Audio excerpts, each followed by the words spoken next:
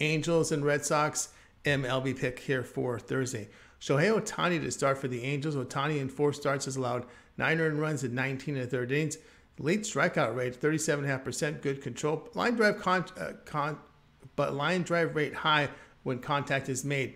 Tanner Houck, the primary pitcher for Houston. Rich Hill should also see some action, but Houck in 5 innings allowed 5 earned runs in 18 2/3 innings. Control is an issue, 13% walk rate, line drive rate of 32%. Angels broke their 2-game losing streak with that 10-5 win on Wednesday. Here's the pick. It'll be the LA Angels here at -148.